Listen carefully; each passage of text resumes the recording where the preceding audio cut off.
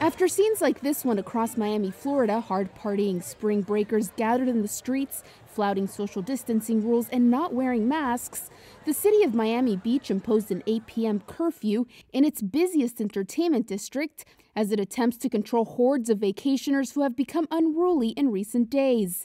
Under the new order, police on Saturday blocked off the popular Art Deco historic district in South Beach, and all businesses within the blocked-off area were forced to close.